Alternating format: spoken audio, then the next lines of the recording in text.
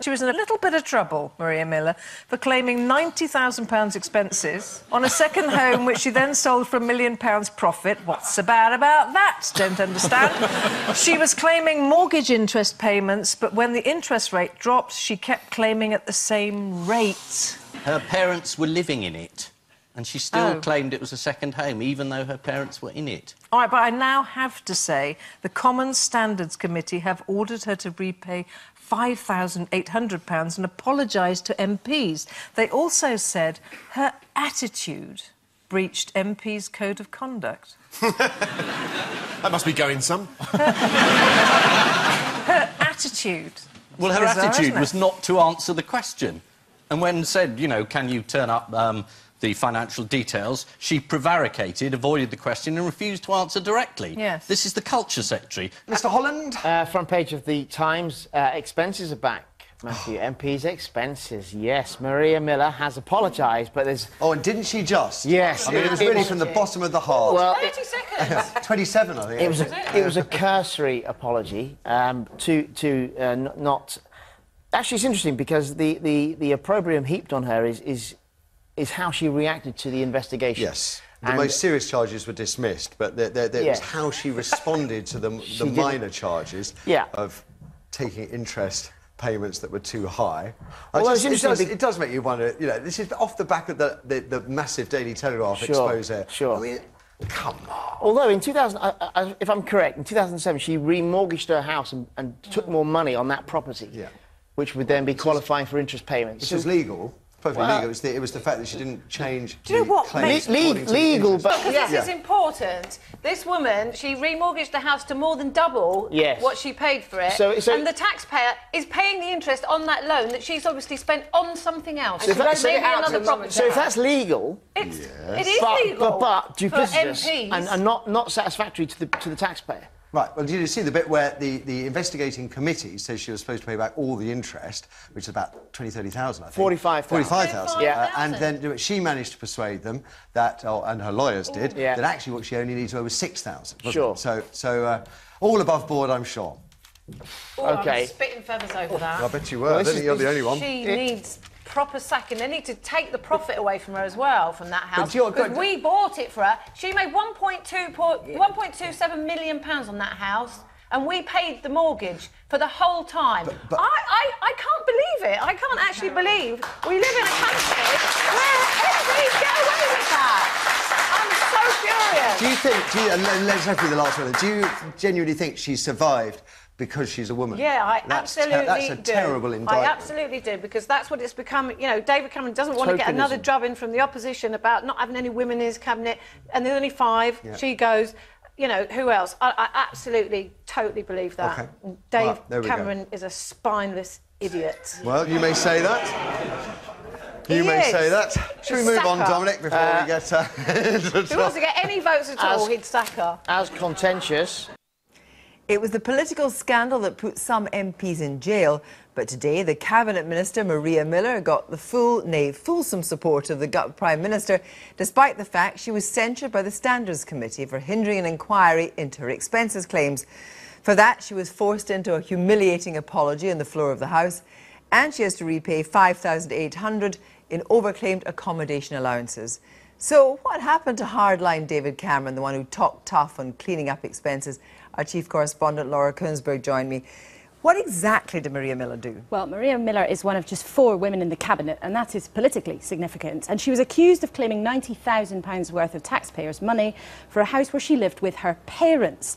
Now, what the Commission has decided in all their wisdom is that that arrangement in principle was OK, but she did overcharge a little bit, an administrative error they called it, and as a result she's having to pay back nearly £6,000. But humiliatingly, she became the first serving cabinet minister to have to say sorry from the benches of the House of Commons. But after an investigation of nearly a year and a half, it came down to this 32-second apology. With permission, Mr. Speaker, I wish to make a personal statement in relation to today's report. The report resulted from an allegation made by the member for Bassetlaw. The committee has dismissed his allegation.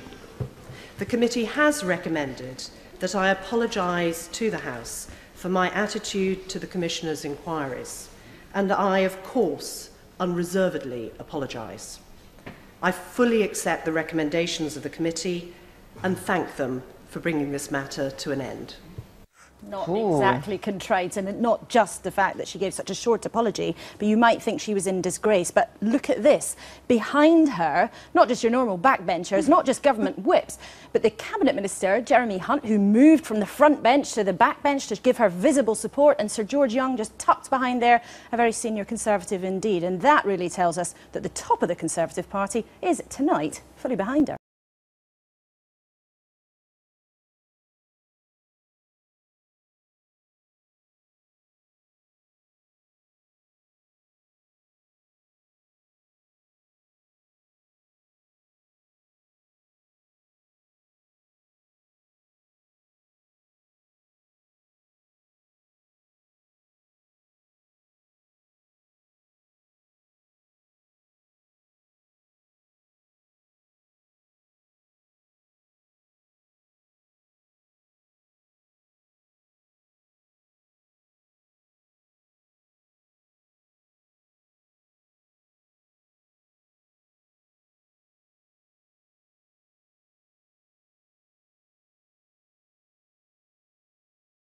But did she sort of get off virtually scot-free? Well, the independent commissioner, fascinatingly, the independent person overseen by a committee of MPs, said she should have paid back £40,000. And what's also striking is the tone of her letters to the commissioner, where she really dragged her feet at every step of the way. And that is actually what landed her in trouble. One MP said to me it was the bullying way that she tried to get out of it that actually led to her having to say sorry. It is extraordinary, because at the height of the expenses scandal, you know, when people were found guilty, I have to say, lots of people went to jail. They did, and believe it or not, in a couple of weeks, it's 5 years since that all blew up in the first place. What's interesting is that many MPs I've spoken to today sort of say, oh, well, look, the rules have changed, we've all moved on, nobody thinks that Maria Miller was actually fiddling things on purpose, she just made mistakes. But I think the public might feel rather differently. And tonight, a couple of the front pages. Here we have the Times. Fury grows as expenses row minister clings to their job. And the Telegraph, MPs conspire to save Miller. And remember, one of the problems of this in the first place was the idea that MPs were judging themselves, and that is part of what's happened in this case. So we'll be looking to the reshuffle. Perhaps. Laura, thank you very much indeed. The inquiry. Now, the Commons Committee on Standards, that's made up of MPs, watered down the strictures of the Independent Parliamentary Commission for Standards. It cleared her of making false expense claims, but said she'd overclaimed on her mortgage payments, though it did so by a lot less than the Commission had concluded. The papers this morning are far from happy, making the familiar claim that when it comes to expenses, MPs still don't get it. And the apology itself hasn't gone down that well either. We're apologising to the Commons yesterday. We're joined now by our political correspondent, Ian Watson. Ian, how strong is the feeling in Westminster and the media that the punishment hasn't fitted the crime? It's pretty strong in the media, Andrew. Not quite as strong at Westminster. As you can imagine, Labour MPs are beasting in. John Mann, who made the original complaint against Maria Miller, is criticising the Committee on Standards because in their weighty tome, this 116-page report, actually most of this is made up of correspondence between her and the Parliamentary Standards Commissioner, the person who carries out the initial inquiry.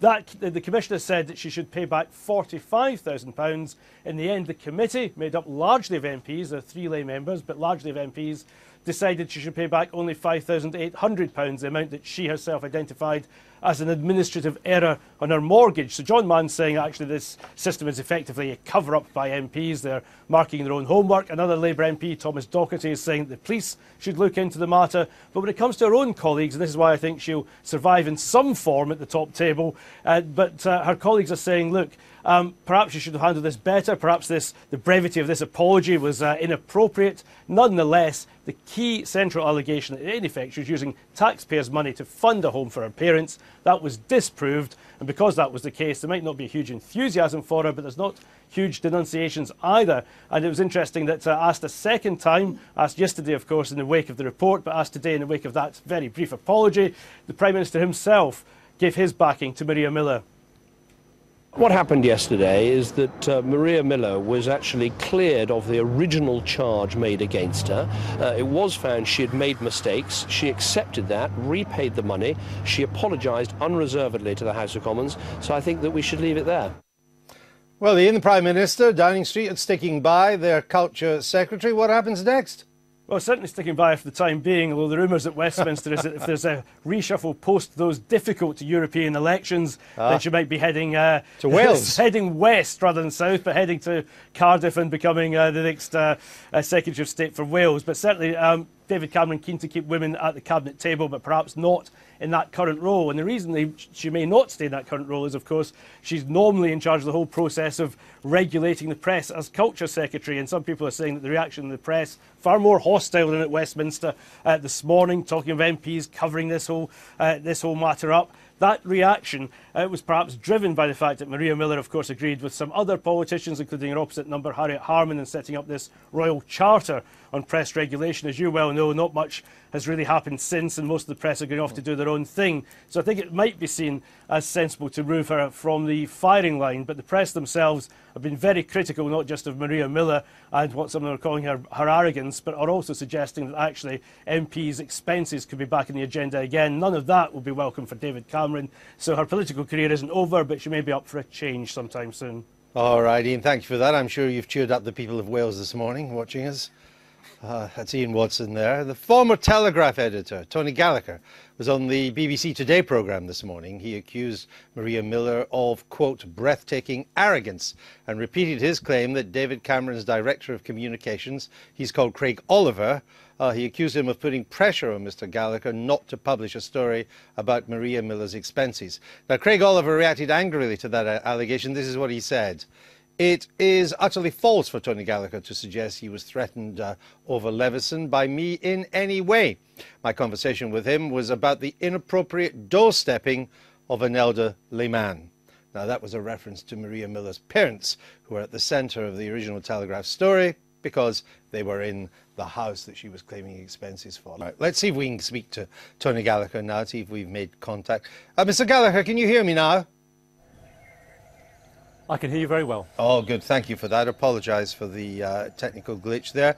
We quoted Craig Oliver's statement there, saying it's utterly false, his words, for you to suggest that he threatened you over Leveson in any way.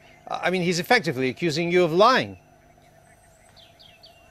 Well, I'm very happy to discuss Craig Oliver all day, but he hasn't really addressed the key issue. And in rushing out a denial, he's made the story about Craig Oliver rather than about the far more substantive point, which is this is all about press freedom and the threats to press freedom. And bear in mind, Craig Oliver was only the third call that the Telegraph got. The first call, and the far more sinister call, was made by Maria Miller's special advisor to my reporter, Holly Watt, essentially to warn her off the story. Joanna Hindley said, Maria has obviously been having quite a lot of meetings around Leveson. I'm just going to flag up that connection for you to think about. You might want to talk to people higher up your organisation. Miss Hindley then spoke to a very senior executive at the Telegraph to point out exactly that. We then got a third call from Craig Oliver, who pointed out she's looking at Leveson and the call is badly timed. I think if you're making a series of telephone calls to a newspaper organisation which is investigating the conduct of a cabinet minister, that comes quite close to menace. Bear in mind also, at the time, there was quite a climate of anti-press hysteria in the aftermath of Leveson. So when a cabinet minister's advisors ring up newspapers in that fashion and warn them in that fashion, they're bound to take those threats very seriously. Happily, we decided we were going to publish in any event. Indeed, so the fact that Craig Oliver wants to make the story about him is neither here nor there. OK, I'll come back to Mr Oliver in a minute. There's a very interesting set of examples you've given there of pressure being put on the newspaper in the context of Leveson. What evidence can you offer to substantiate these claims? Well, Andrew, we reported most of this at the time, and I don't think it's disputed that Joanna Hindley rang the Daily Telegraph and was recorded making those threats. All that is, the fact that we're debating it now is really in the aftermath of the report. It was all debated very fully at the time. And, so if need be, you could furnish the evidence to substantiate what you say, including recordings? Yes, yes, I think we could. Okay. Yes, I think we could. Okay. Craig Oliver says more that... More broadly, of course, Let me continue. Craig Oliver says that he spoke to you because your journalists were harassing members of Miss Miller's family. Is that true? Well, it's a bit late to be raising the spectre of harassment of the family 16 months after the event. And again, I would suggest it's a bit of a smokescreen. When he says he was doing it at the time. The way in which a cabinet minister wanted to muzzle the free press. I don't recall that at all. More to the point, if we want to discuss that particular issue, it should be pointed out that the reporter in question had a very amicable conversation lasting just under 10 minutes with Maria Miller's father on the doorstep. It turned out he was even a Telegraph reader, so the man was not in any way distressed, he didn't seem in any way harassed, and she left after he clearly didn't want to talk about it in any great detail. So there was no question of harassment at the time. The fact that Maria just Miller's, to clarify, private life is being laid bare is not our fault. Right, but just to clarify, are you saying that Craig Oliver at the time did not raise concerns about Telegraph behaviour towards the Miller family? The point of his phone call at the time, and my very clear recollection of this, was that it was in the context of Leveson. Bear in mind the climate of anti-press hysteria at the time. Every newspaper was super sensitive about the prospect of Leveson proposals being implemented and being caught up in a scandal in the wake of the report. And bear in mind also that most newspapers and most national newspaper editors can recount similar conversations with government spin doctors over the past 12 months. MPs, officials, businessmen will all raise the spectre of Leveson to try and chill newspapers from their proper investigative function. Now, special advisors regularly have conversations with journalists and editors and vice versa. We speak to them. They're always private conversations. Why did you decide to break the privacy and publish the Hindley conversations? Well, we decided to do that because they were calling into question the veracity of what the reporters had said. And we wouldn't have otherwise made those conversations public. But they lied about the nature of what it was that we were attempting to prove. They were trying to throw up a smokescreen around the important fact that Maria Miller had wrongly claimed expenses, and they told lies about my reporters, and I wasn't prepared to have their integrity challenged, which was why we made the conversations of Joanna Hindley and Craig Oliver public. Once they came for the integrity of the staff, I'm afraid we decided that the convention by which we wouldn't publish those conversations had to be abandoned. It would also be fair to say, though, would it not, that it played to your anti-Leveson agenda as well? You could say that, and undoubtedly we've got a dog in the fight. I make no bones about that. I think Maria Miller in many ways has done us a tremendous favour because her conduct, the conduct of her advisers, has shown, I think, very clearly why no politician should ever be allowed near the press. Once they get their hands on the press, that ratchet will only turn one way. They can't resist keeping their hands off the press. You saw the way the House of Commons voted overwhelmingly in favour of a royal charter. MPs do not like a free press. They hate us for the fact that we exposed their expenses troubles back in 2009, and they're desperate to try and get one over us and ensure that in some way their foot is on our throats. Given your experience, or your staff's experience with Maria Miller's special advisor, given what we've now seen the Parliamentary Commissioner has said about the expenses, I put aside how the MPs voted, what the Independent Commissioner has said, do you believe that Maria Miller's fit still to be Culture Secretary? I don't really have a view one way or the other on whether Maria Miller should resign. I think that's a matter for David Cameron and the government. What I would say is that I think she got off extraordinarily lightly, which is perhaps inevitable given that you've got 13 MPs effectively marking their own homework and defending one of their own. The language in the report is absolutely extraordinary. I suspect if similar language was used about a newspaper editor, that person would be out on their ear by close of day. I'd point out one other thing. If this was a benefit claimant, I think that benefit claimant would have had the police involved very, very quickly. And I'm rather surprised, rather than her resignation, that we don't yet have the spectre of a police inquiry into this matter, because it seems to me that at the very least there is something worth investigating about her conduct. All right, Tony Gallagher, thanks for joining us. And again, I'm sorry about the sound problems we had at the beginning of the interview. That's Tony Gallagher, the former editor of the Daily Telegraph. What do you make of what you've just heard? Well, I can understand if the Joanna Hindley phone call is as described. That is clearly something. Doesn't it sound credible to you? Well, they say they've got a recording of it. So, and if that's right, well, that's not a conversation that should take place. I don't think it's quite true that there are numerous conversations where people are threatening Leveson. I was a special advisor and I never did, and it would be silly to do so, quite frankly. Well, hang on then, let's hear done at the from... minister's instructions. But don't be wary of that. Then let Maria Miller say, my special advisor was acting without my knowledge and approval. We have not heard anything. Is she still the special advisor?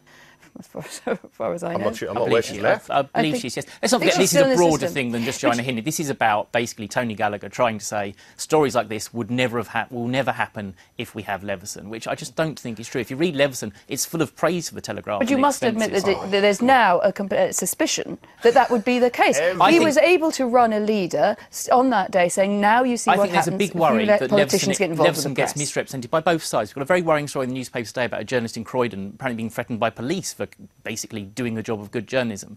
And I think on both sides, in terms of not interpreting Leveson the wrong way, let's not say it would stop any story about expense being published. Of course it would. These stories should still be published. I remember they shouldn't be misrepresented. Every Tom, Dick and Harriet was sending letters citing Leveson saying you can't report my wrongdoings. Some people who are now facing very serious trials, I won't name them for good reasons of contempt, I won't name them, and it seems here with the Culture Secretary, the message was, you investigate my expenses, you expose what I've been doing, and press regulation will come down tougher on you. That's a very serious threat. The wider story in this, looking back at the expenses, is that the independent investigation is really quite damning on Maria Miller, but the MPs in the House water it down, and she has to apologise for a matter of process rather than of the expenses and pay a much smaller amount back. I mean, they're still marking their own homework, aren't they? They are. I think it would be fair to say that there is a big divide between the press and MPs, including some who are not at all involved in expenses scandals or alleged scandals. They do feel that we've gone over the top, and there is a mood that says, enough, we've had enough of this. Therefore, Maria Miller is extremely lucky in her timing, because I think if this had come out earlier, and there are many other cases, like Tony McNulty in Labour, who I think had to resign on comparable situations. Some people will say that the press has gone over the top. Some will say we're simply doing our job and following the expenses story through to the bitter end. I don't know whether to laugh or cry, because one of the big legitimate complaints about the old form of press regulation, the Press Complaints Commission, is editors sat in judgment on editors.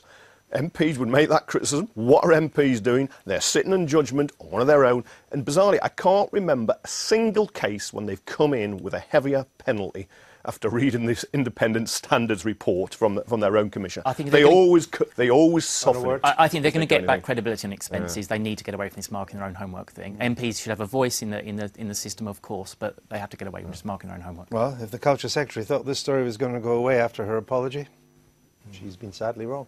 Thank you very much. It's just 31 seconds. The fallout from the Maria Miller expenses episode may take up a lot more airtime. Tonight, The Telegraph has released an audio transcript of the moments they claim Maria Miller's aide told them to leave the expenses story alone. The former editor of the newspaper says his staff were threatened with tougher press regulation if they went ahead. Number 10 says the allegations are utterly false. Well, today, as a Labour MP called on the police to investigate the expenses, the Prime Minister defended his Culture Secretary and declared the Standards Committee which judged her to be independent. Here's Jim Reid. A handsome, double-fronted period house with excellent entertaining space in good condition. So went the estate agent blurb for the Culture Secretary's 5-bed property in South London when it was sold in February.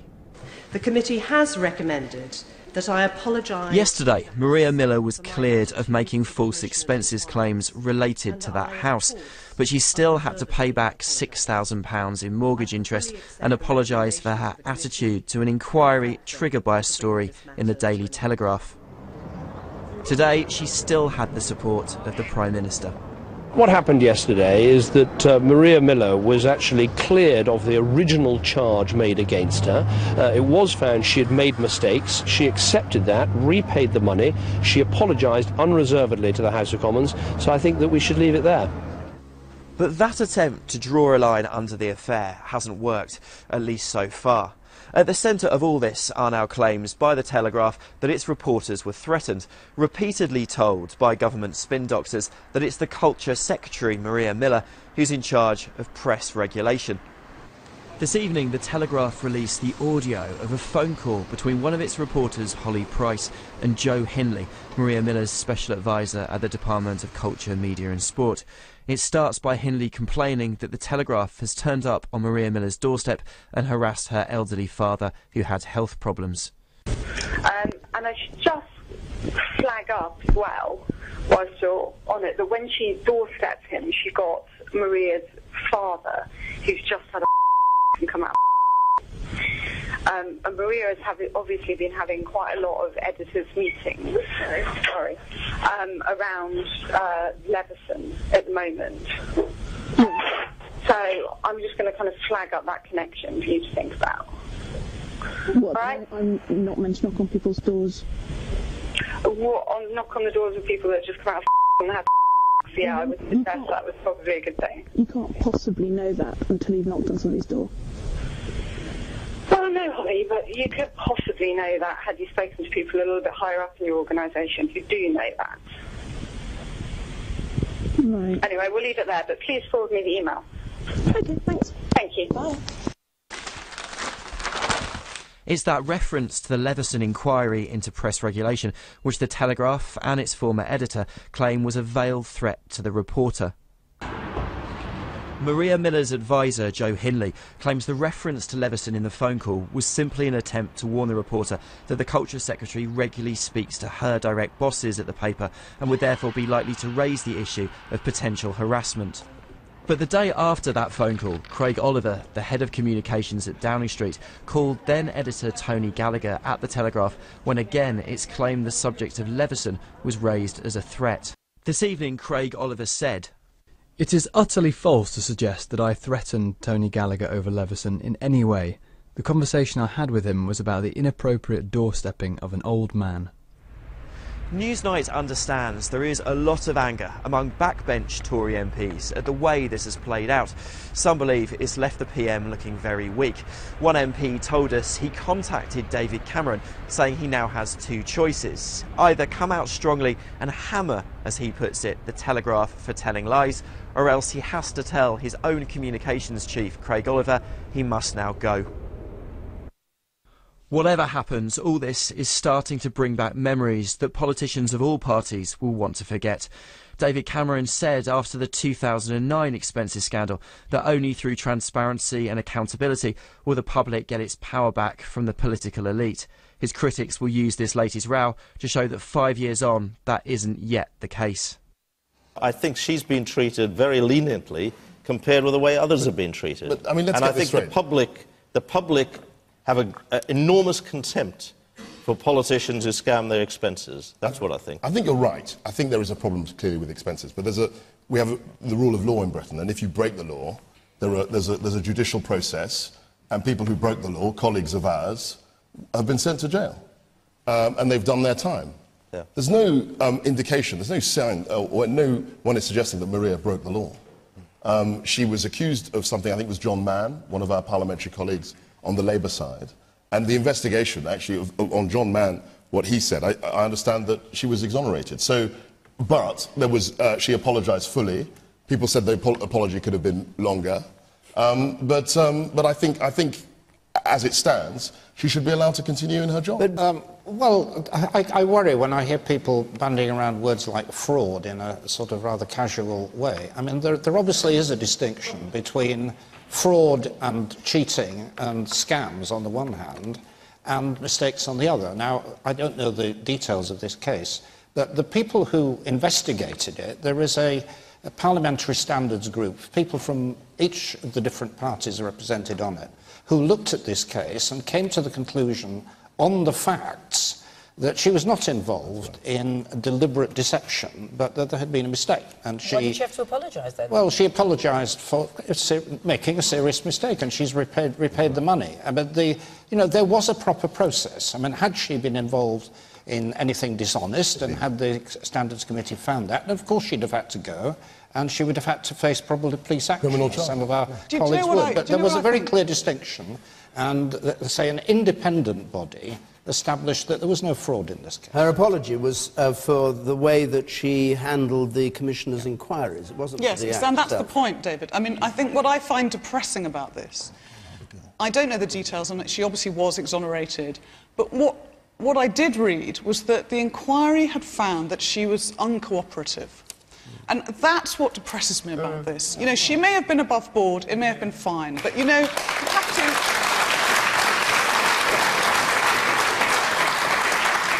You have to have the grace as a public servant to treat these inquiries seriously. Sure. The woman there shouted out then, just then. Yes, Yes. the apology was for obstructing the investigation. That was what she was apologising for. So what does that say about her character? You know, should she really be... What do you think? Do you think she should have resigned? Yeah. Yes, I do.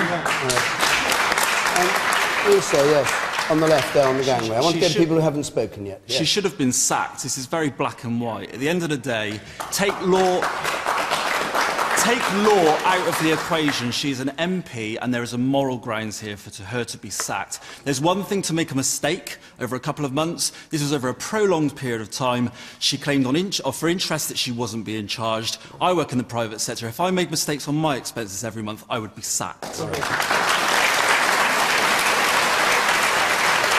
Kwasi, you're a colleague of hers in the same party. Just briefly answer that point, because I want to go on to another question. I think she's a very capable minister. I think there is a case for saying I think she's doing a very good job. I think she's doing... She is in a moral position. She's an MP. She's voted in. She should be sacked. She has a grounds to live up to. And going to say that the rules that she was living with at the time mean that she didn't have to live up to a certain code is irrelevant as well. She is in a role, she has a moral code to live up to, and she failed that, and she failed the public.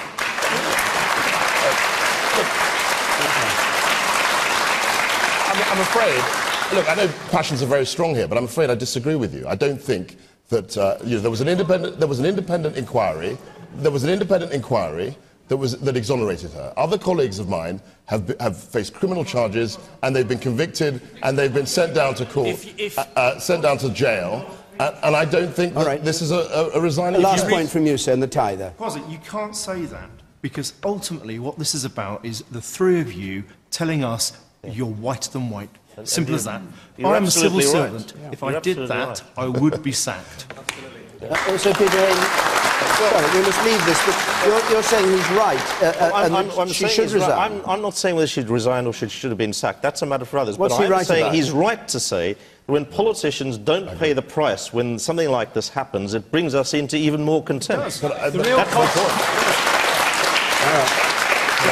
of democracy